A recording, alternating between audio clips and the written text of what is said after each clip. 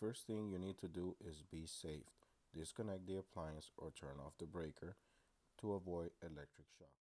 Today we're going to be working on a GE profile. The problem that we having with this refrigerator is that it's making a loud noise coming from the refrigerator. The model number is on the display. So what I'm going to do is I'm going to go ahead and start by letting you hear the noise that it's making, because it's a little confusing because it's two fan motors. It's one fan motor who controls the air that blows around the refrigerator side, and it's another fan motor that comes with a damper that is the one throws the cold air to the bottom drawer, which is like a chiller drawer for vegetables or meat and things like that. So as you can hear on the video, that is the noise that it's making. Do you have to verify if it's coming from the refrigerator evaporator fan motor or the bottom drawer refrigerator damper and fan assembly? Normally when it's the refrigerator evaporator fan, it just stops and it doesn't blow anymore, but it could be a possibility that it will make that rattling sound. So you would have to remove the drawers, take it apart, and physically see where the noise is coming from, which of the fans it's coming from. As you see, this drawer, it has a female to male disassembly, and that's how you remove it.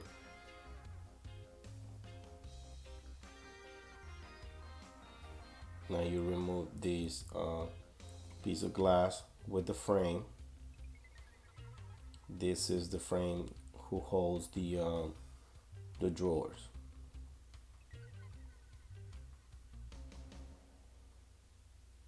Now we're gonna need the drill with a quarter bit, 1/4 bit, or a screwdriver, 1/4. Gotta be careful with this piece of the panel because it has the digital touchpad, and that's the harness that connects the touchpad for the display. Just put it away, and this piece just will come right out.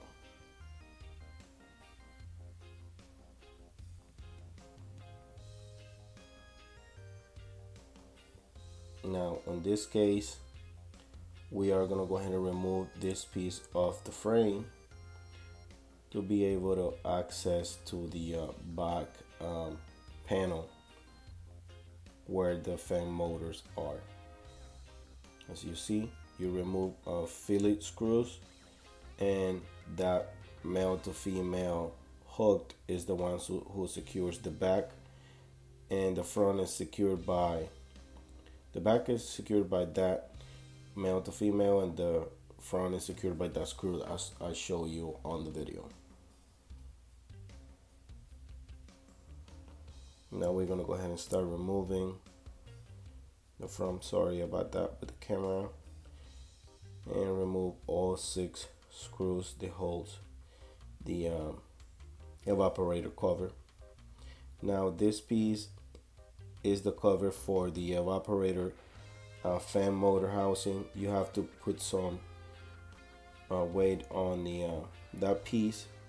Put your finger right there, put some pressure on it, and it will release the tab, and it will come right out as you see on the picture on the video. That is the harness for the evaporator fan motor, which we believe that's not the problem on this case.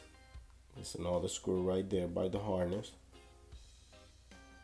We remove the evaporator cover. And when we remove the evaporator cover, we can see another harness. That is the harness for the bottom drawer, fan motor and damper. I said fan motor and damper because it's one piece. They will not sell just the damper or the fan motor. They will sell both because they both go to attach to the same harness. And that is the piece that we are going to be replacing today. Just turn off the light because the door alarm was driving me crazy. As I was saying, guys, this is the part that we are replacing today. That is the fan motor, that one is making the noise. This is the brand new fan motor and damper. And I suggest take a picture before you remove the old one, in case you have any problem. You just go and look at the picture and put it just the way you take it out.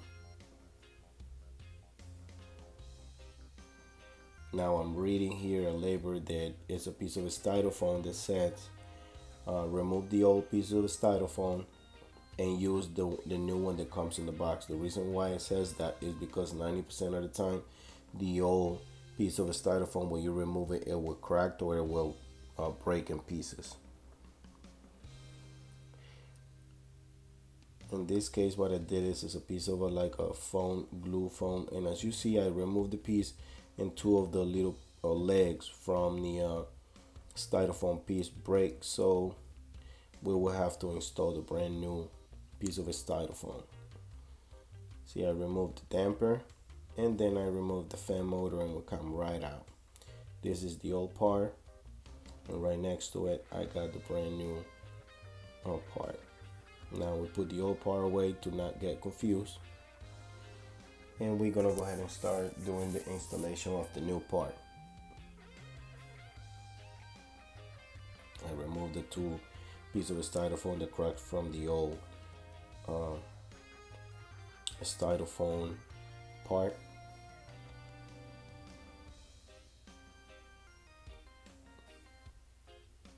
Trying to find the right position for the new piece of styrofoam. That way we don't have any ventilation issue. Just compare the old one to the new one.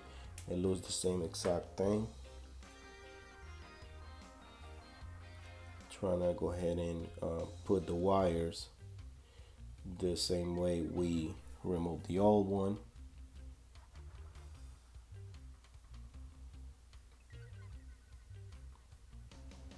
And this is why I always say take a picture. Completely forgot, so I had to go on my phone, and because I took pictures before and after, to be able to find out how the wires go and all that type of situation. When I take a look at the picture on my phone and I see how the wires go,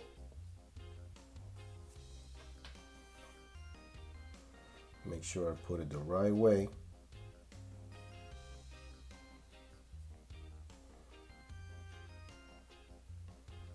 Install the new piece of the styrofoam. As you see, it has a slag for the wiring.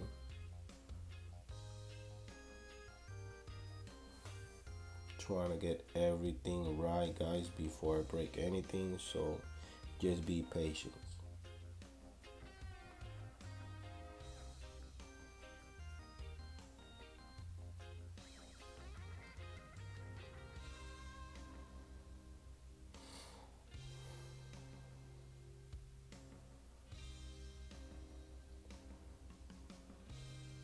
Sit all the wires where they go and try to secure them much as you can to avoid any issues in the future. Put this piece of a foam seal the way it was the glue will still work. If it doesn't work, just try to use like spray glue or silicone or anything that you can super glue anything. But for me, it was still gluing, so I just put it back where it was.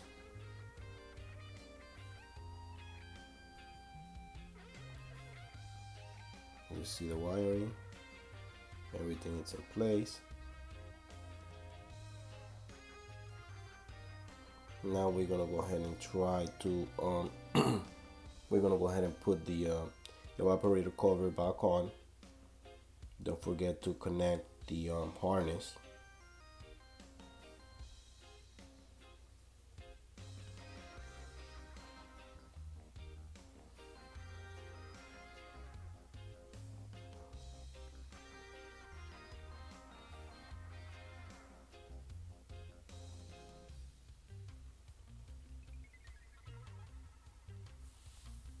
Sorry, I'm moving the camera around because got my GoPro on my forehead, so it's a little complicated.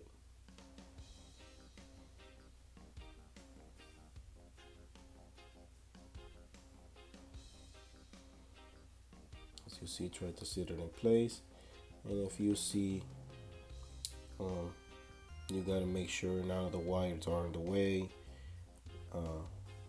for the conduit on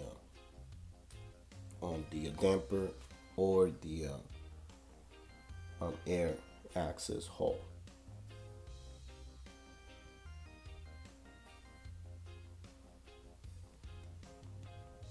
After you put the damper and everything, set the evaporator cover, make sure it sits right, nothing is in the way. If you have to force it, I mean, that means something is not right. So take it off and make sure none of the wires are in the way of anything. And we're gonna go ahead and start installing all 6 screws that holds the evaporator cover panel.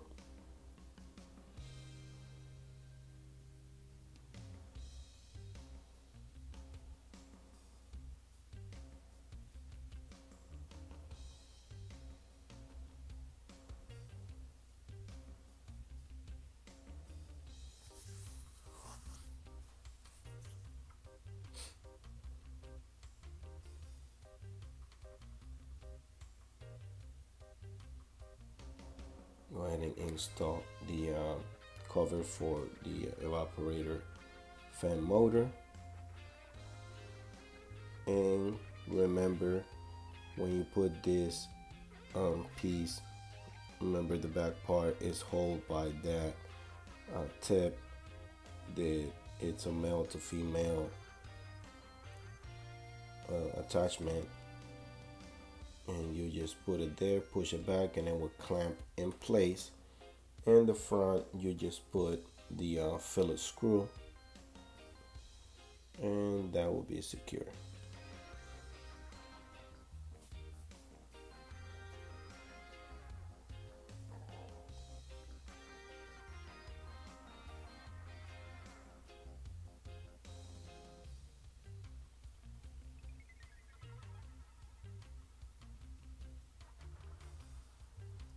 Every time you see me turning off the light is because the alarm is driving me crazy.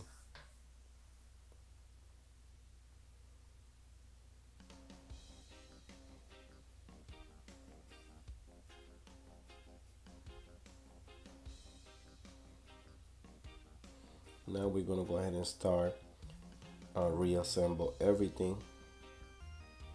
We'll start by putting the top back panel. Now we're gonna put the front top panel.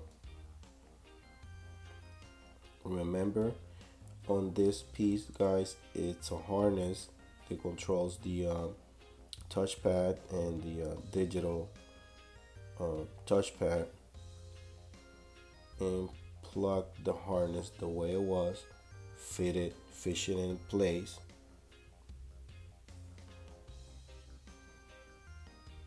And that's the way it should be. See, you have to put it in place and go ahead and reinstall the 2 or 1/4. Make sure it's on. When you see the digits there, that means everything is fine. 1/4 screws.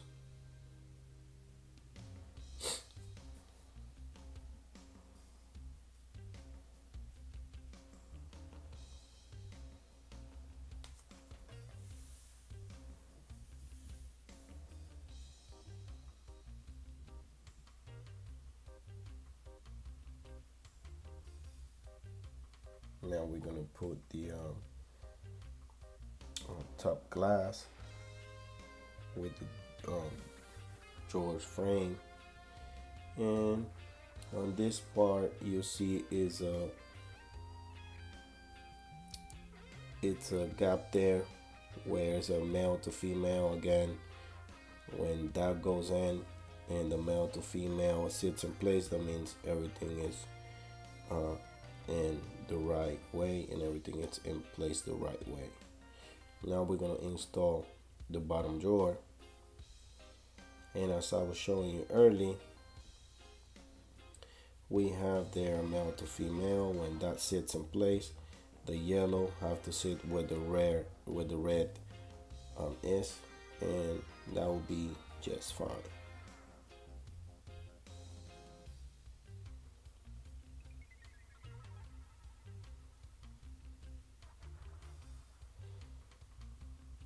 Now we're going to go ahead and install the 2 drawers.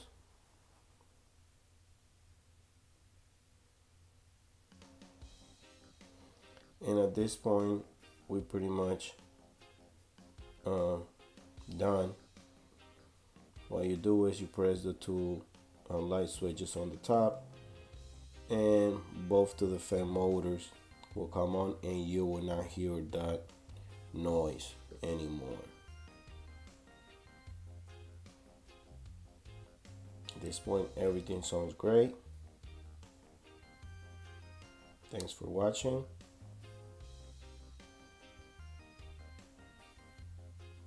If this video helped you in any way, please give us a thumbs up and subscribe to our channel for future videos. Thanks for watching.